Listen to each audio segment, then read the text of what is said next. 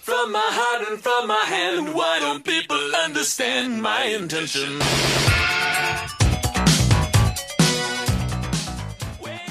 Hey FOT Nation, it's Tim Sackett. I'm back with you with the second video cast, Weird Science, brought to you by the great folks at HireView.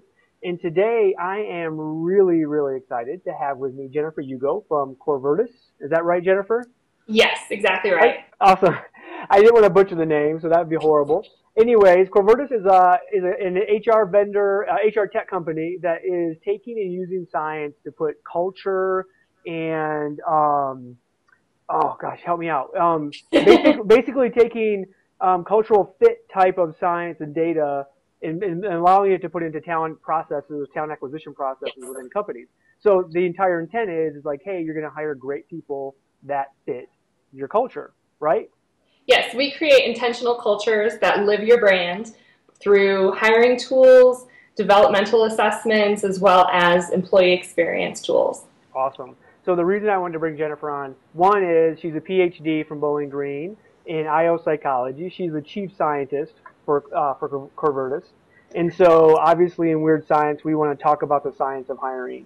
And for this segment, in the number 2 Weird Science videocast, we want to talk about cultural fit and the science behind that. So I'm going to get right into the questions, Jennifer. The first one is, what are current talent acquisition pros missing when it comes to cultural fit?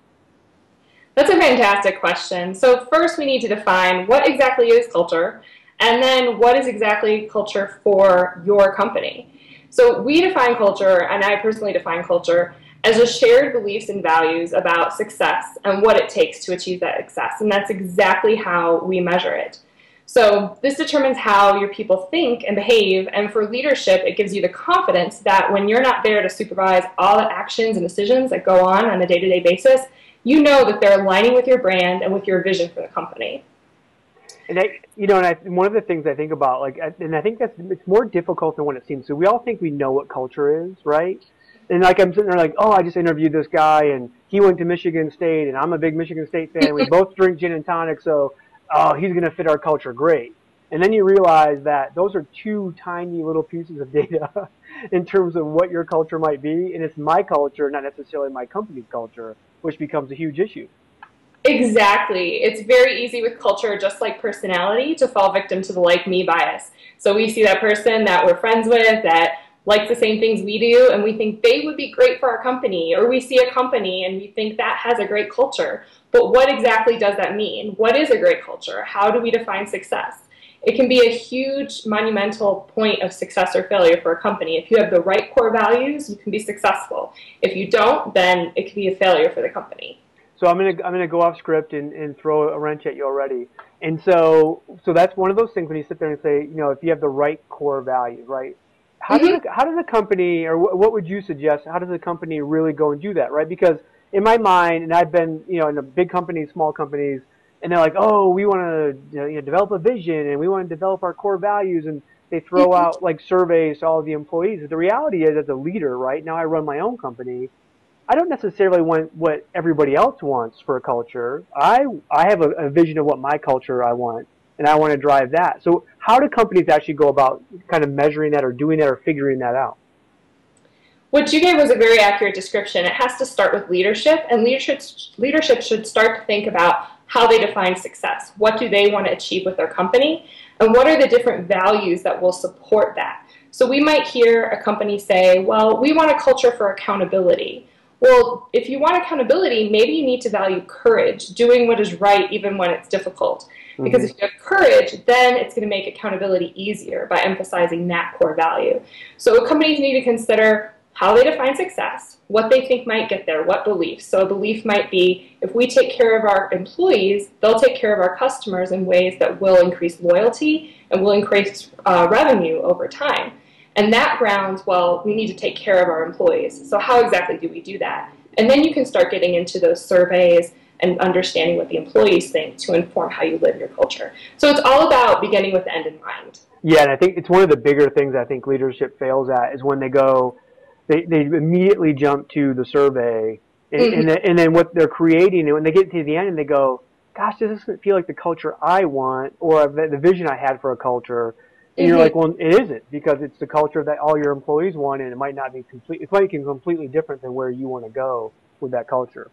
All right, I'm gonna jump back into the science a little bit. And so, in regards for companies making great hires, what is the data telling us when it comes to cultural fit? Well, unfortunately, in the field, we don't have as much data as we would have liked, because unfortunately, that process that we've been talking about of benchmarking and defining culture and measuring it doesn't happen too often. But if we look at a quality hire as someone who performs, fits, and stays with the organization for a long time, you can have a high performer who doesn't stay, but it's much less likely that you'll have a poor fit who continues to stay with the organization.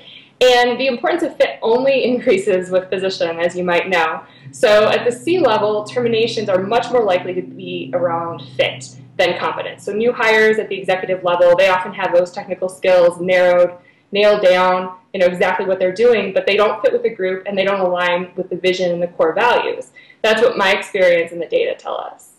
So when we start to look at in the future, right, like at predictive analytics and some of that stuff, where do you see it going when it comes to? Do you foresee a time when a company can, literally just go out, give an assessment, and have a really clear understanding how that person is going to fit in their culture, or do you think we're already there?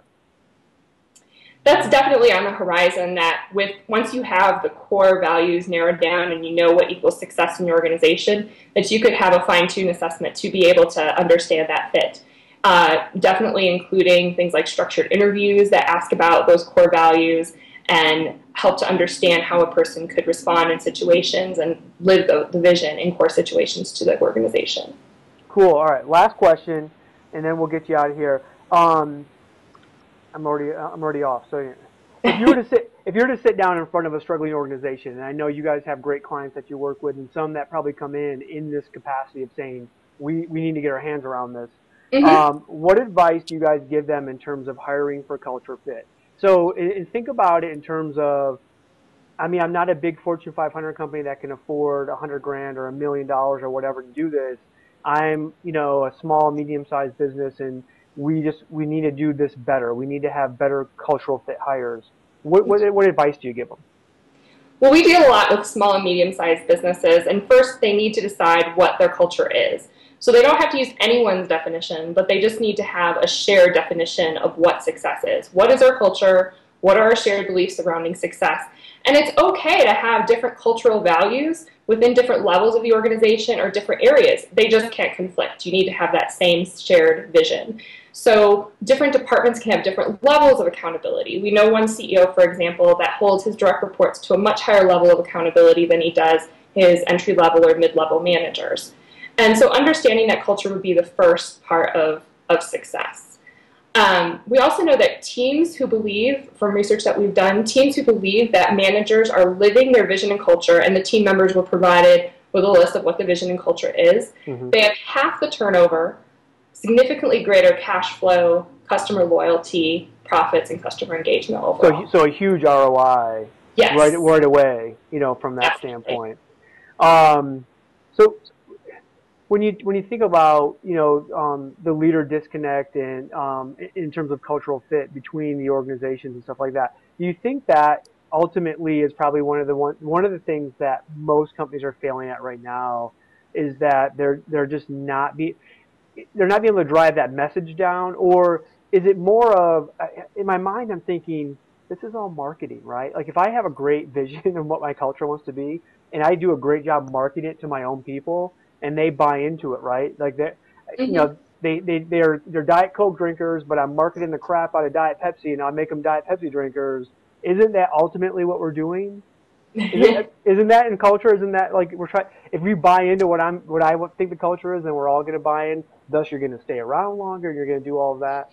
So it's not science; it's marketing. Is that what you're saying? No, not at all. There's definitely a strong marketing component to it, but marketing today is also fueled by science. So we need to understand what the culture is and then measure it consistently and make sure that all the different parts of the organization are aligned behind the culture. So are your hiring processes, your internal policies and procedures, how you deal with crises and challenges, Are you living your culture each day, and how is each area of the organization acting and rolling out its culture? So we can understand, we can use our gut to understand culture, but if we don't have the science and the measurement to back it up, we don't have any precision really about making decisions about how we're living our culture. And that's the core right now, right? And 99% of us are using our gut when it comes to cultural fit. And at least you'd probably be better if you just took a 50-50, coin flip and did it yourself that way. So cool. Jennifer, thank you so much for joining us. Make sure you guys check out Corvirtus. Is it Corvirtus.com, right? Yes. In their cultural fit science and what they're doing over there. Some good stuff. Once again, you're listening to the Weird Science podcast, and I want to thank the folks over at Higher View for sponsoring this. FOT Nation, that's it. We're out. Look back for number 3 coming soon. From my heart and from my hand, why don't people understand my intention?